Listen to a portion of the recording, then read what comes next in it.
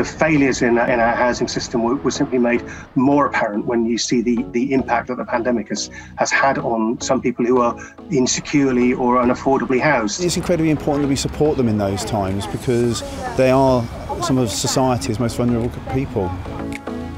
The Shine a Light campaign is about raising awareness amongst social housing landlords of mental health amongst their staff and tenants.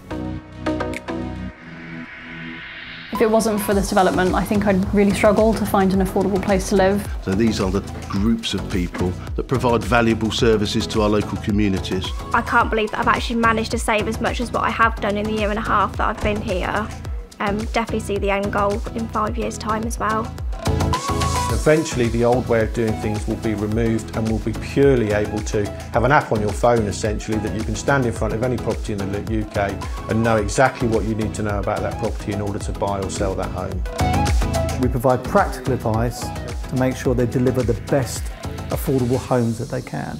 And if we can do more and more to get more homes built, then that's all to the good. I think when I look across social housing, the role and the importance of social value is becoming increasingly understood. It's just really great that when we've got a good working relationship with a housing association and that we can depend upon each other in times of crisis.